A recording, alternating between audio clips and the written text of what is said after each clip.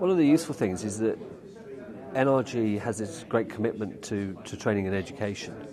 And I think that quite often people come to networking because they want more business. But there are two other sort of problems that a lot of small businesses have. One is they don't get the education that perhaps you would in a larger business. So the seminars address that for those people. And also people are professionally lonely. You know, if you're running your own business, even if you've got employees, you quite often don't have peers to talk to and to share issues with. So it's important from that point of view.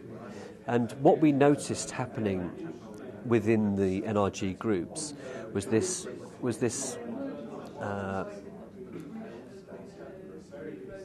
appearance of advocates for other businesses.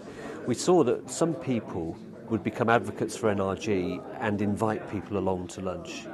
Those people would quite often be advocates for other people in the room, and they'd be the ones responsible for a lot of the introductions and making a lot of the connections for people.